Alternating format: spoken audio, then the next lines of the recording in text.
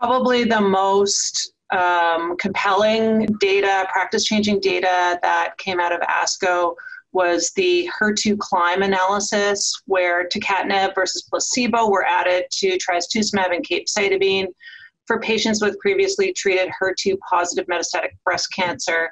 And we previously saw the results from the entire population presented at San Antonio late 2019. And in this presentation, we saw the combination strategy evaluated in the subset of patients with brain metastasis. And previously, they had reported a 1-year progression-free survival in this population specifically of 25% for the Tucatinib group versus 0% for the no Tucatinib group, the placebo group.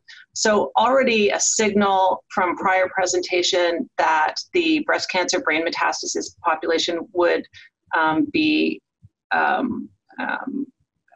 effectively treated with this combination. So here they presented 291 patients with brain metastasis, and they reported a 1-year CNS, so central nervous system, progression-free survival of 40% versus 0% in the placebo group. So a dramatic improvement in progression-free survival within the brain. And a median overall survival of 18 months with Tucatinib versus 12 months with the placebo and a hazard ratio of 0.58 that was statistically significant. Interestingly, these findings were really driven by the patients who had active brain metastasis, so brain metastasis that were progressing or untreated.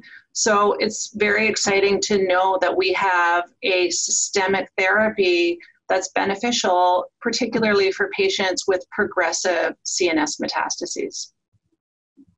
And of course, this drug was recently approved by the United States FDA, but we'll be especially keen to administer it in this specific population